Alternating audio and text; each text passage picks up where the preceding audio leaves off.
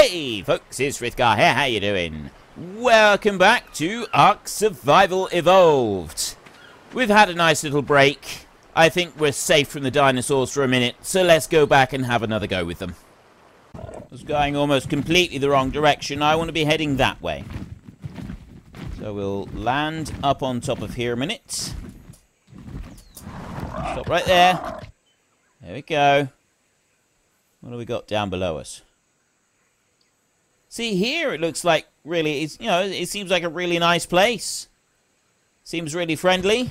But then you sort of get down a little bit lower and you start to explore a bit and you realize actually there is nothing friendly anywhere in this game at all. It's just not friendly at all. I'm going to jump off of you there.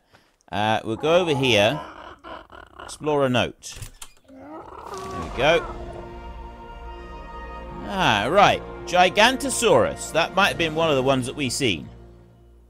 Level up is now available, and we get extra XP because we got the Explorer note. So, no, I'm not going to gather any metal yet. Tempting though it is to go and grab a load of metal, I'm not going to get any metal just yet.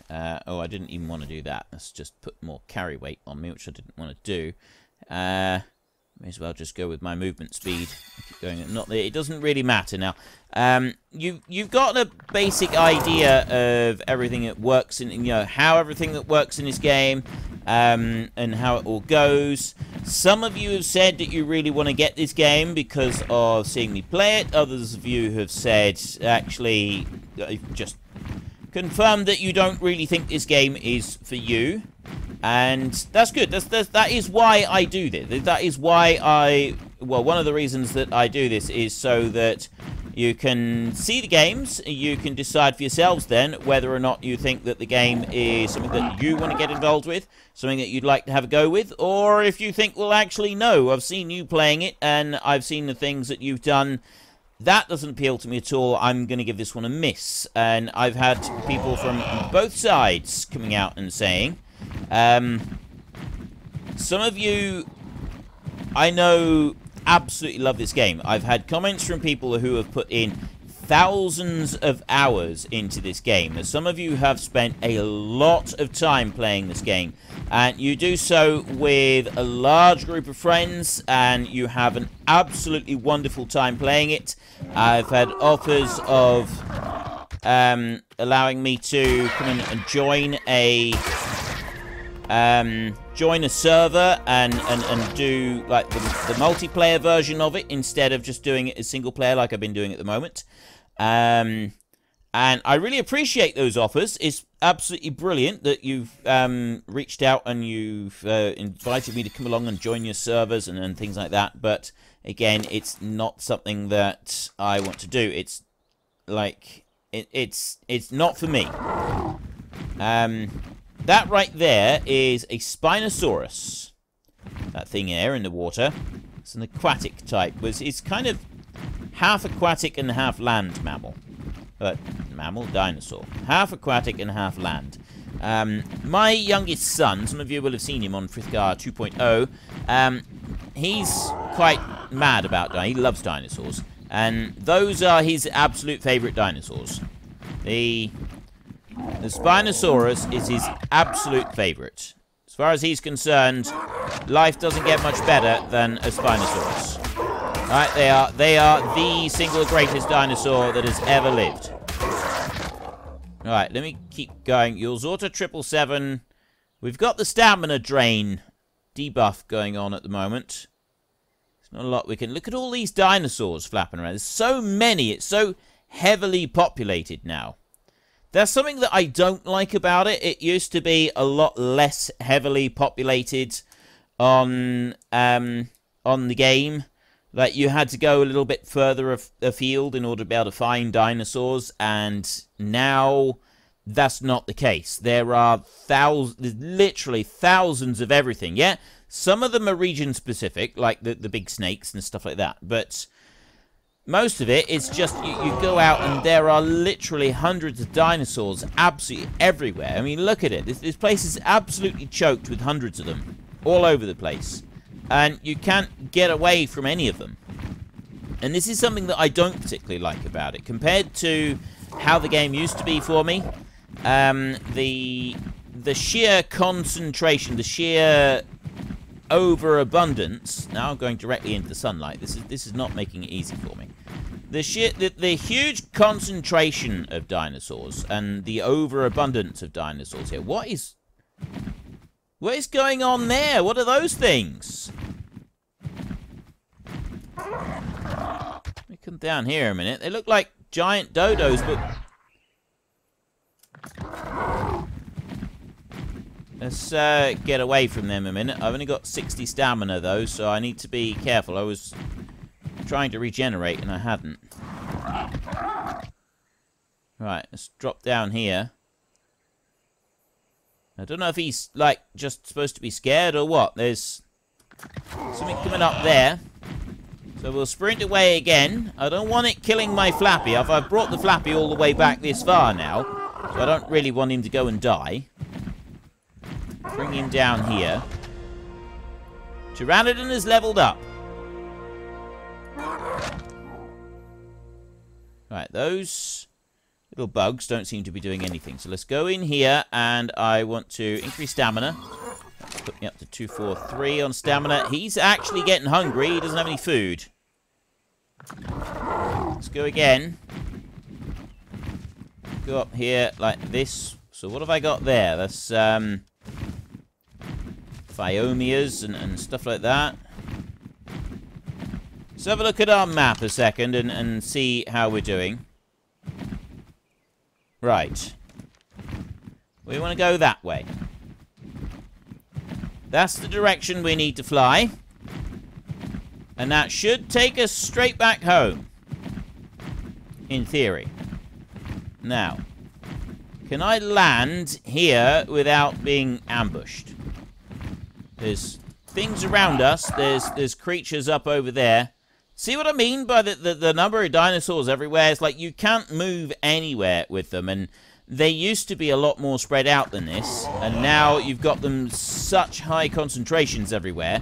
That's another thing that some people really like. Some people like the challenge of everything being difficult. Other people, it's not really for them. I'm definitely of the latter group there. It's the sheer massive concentration of dinosaurs making everything far more difficult. There's something that actually takes away from the pleasure of playing the game, for me. I think this game would be more enjoyable if you didn't have this huge concentration of dinosaurs everywhere, across the whole map. Yeah, it doesn't seem quite right. Oh. Right, we're literally just across there, and then we're home. So we want to now go and get some metal. That's our next thing. We'll flap over this way. We'll go and find a mountaintop. Actually, there would probably... There's the big swamp. There's probably metal right behind us, but that's the mountaintop that we've been using to get our metal, is over that way. I've got 70 stamina, so let's just come down here a minute and replenish on there. You can see, just flying around. So I've given you a good idea over the last couple of episodes of just how big this game actually is. The final thing that we're going to do before I wrap up my playthrough on here, I'm hoping, if this crashes again, I'm just going to, like, give you a quick close down on where it was. I'm literally just going to say, look, I can't do this anymore. We're going to go up over there. We're going to grab a little bit of metal from the top of that cliff, and we're going to go back, and we're going to make our saddle. That's the last thing that we're going to do. And we're going to, well, I say the last thing. The last thing that we're going to do is we're going to try out that massive, was it Bronto? So I think it's a Bronto. We're going to look at, we're going to play around with the Bronto just a little bit, and he's going to do a bit of harvesting and stuff like that, just so that we can see what it's like. And then we'll be going. And you get it, like, just having one of them and seeing it in action is going to give you a general idea of what all of them are like, because they are all fairly similar. That's the bees over there. So we'll leave those. We'll leave the bees be. Stop here. What is that?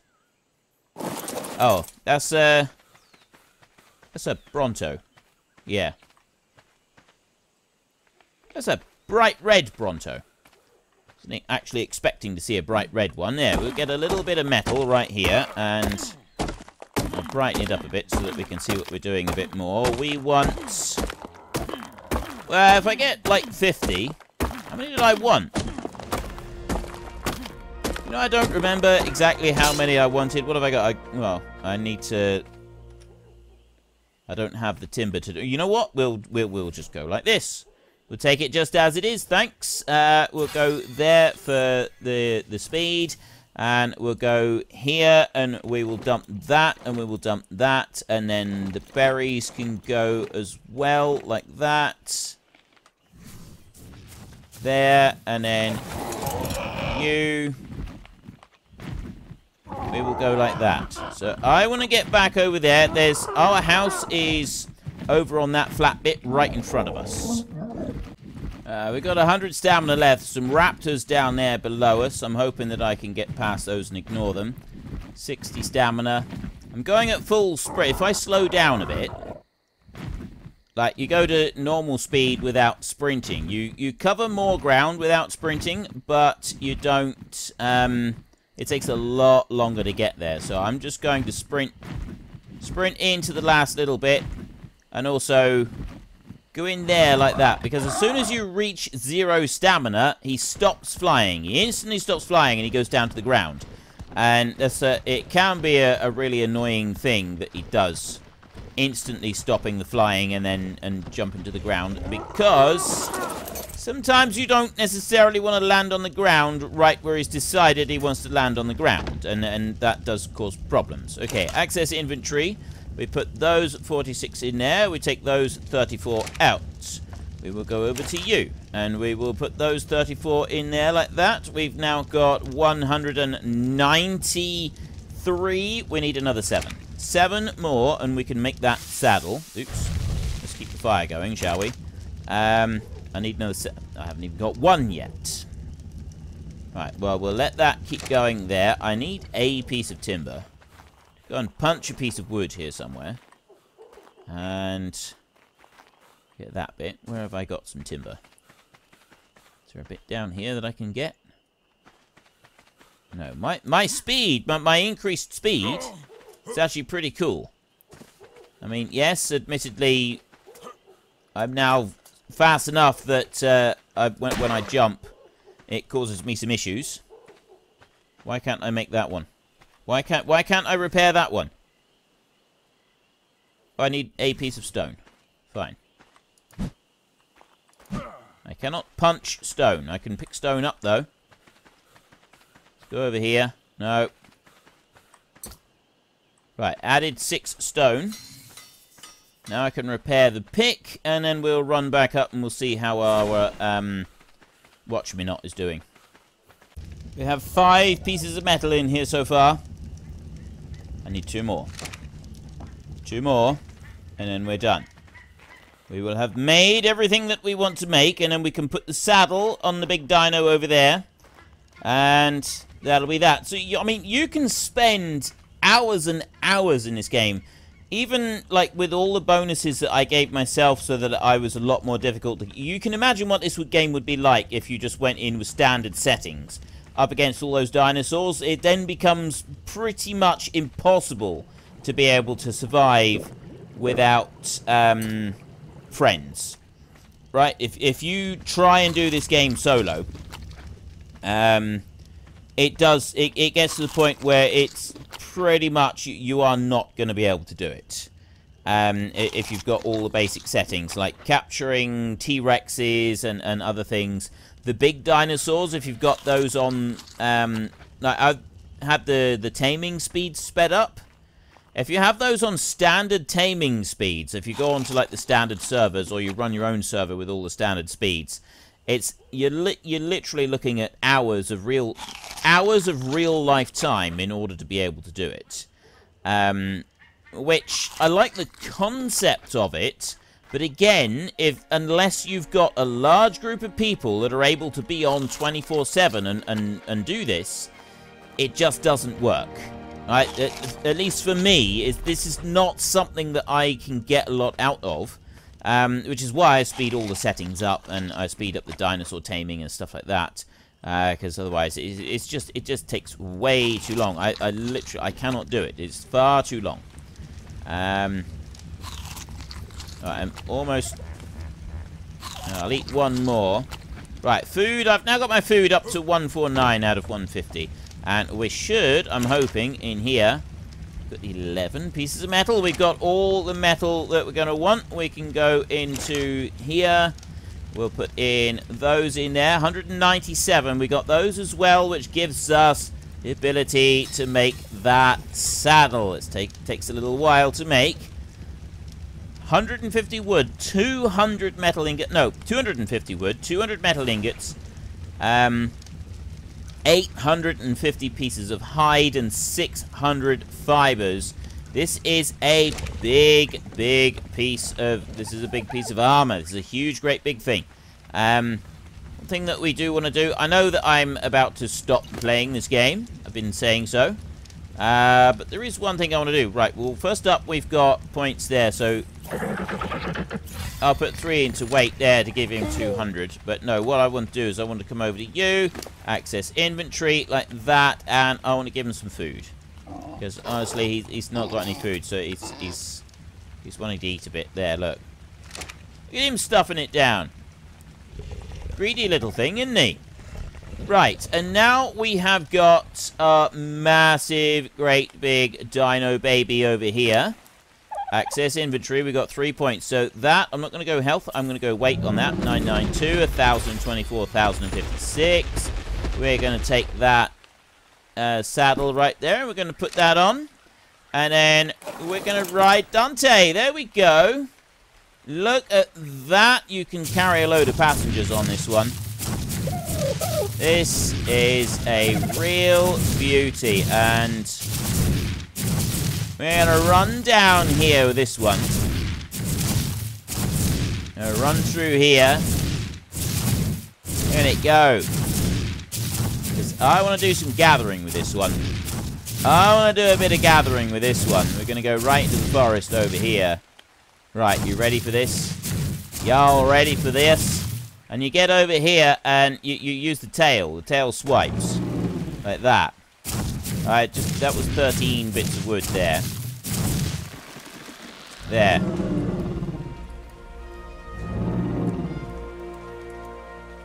Alright, you swipe it like that, and it's sort of... It's a little bit odd the way it does it. Diplodocus this is. I think you get a brontosaurus. I think there is a bigger one as well you get. Brontosaurus. But you can see it's doing exactly the same as a stego, just on a slightly larger scale. And it does it with its tail as well. So you don't get all that much. And also, this one, it pushes through the trees. So again, it's not brilliant, I don't think. But you can gather stuff up. There. If I turn it a little bit. Still not getting it. Oh, it's actually, I thought it sideswiped with the tail, but apparently it doesn't do that. Apparently this one's not sideswiping with the tail. This one's doing it with the head. Right, that's how it's doing it here. We're using our head here and sort of head-butting our way through it. It's doing a great job of it. Right, we are heavily encumbered at the moment. We've got 3 points there. I'm carrying 1,100 kilos. So let's level up like that, and I'm no longer over encumbered. Look at the berries that we've got that we're carrying on it now. This is obscene. So I want to drop these. I want to drop all of the berries and the thatch. Well, actually, we'll keep some of the thatch. We'll drop berries and we'll pick up we'll leave the timber behind. There's some thatch. There's a bit more thatch. And you can see that the amount of berries and that you can go and gather with this is just ridiculous. there. But you clear whole forest. The downside to it is that you clear entire forests without actually getting that much back from it, and that's kind of the bit that ends up being wasteful. Right there, I've now got 268 bits of timber, and honestly, I didn't do all that much, and it pushes through. It knocks all the trees down as well as you go running around. So I can attack like that. The Locust is leveled up again. I can use it to knock stuff down and move things around, but generally speaking, this is very much like the Stego. It's good for gathering stuff like the Stego does, but really this is a beast of burden rather than a beast of gathering. But there we go. We have got our saddle on for that one right there. It looks absolutely fantastic. But that is all I'm going to do in this series. I'm not going to do any more. I apologize once again to those people who really, really did want me to play this for a long time. It's not a game that I can play. Not for long periods of time. Not without getting seriously rage-induced rage, essentially.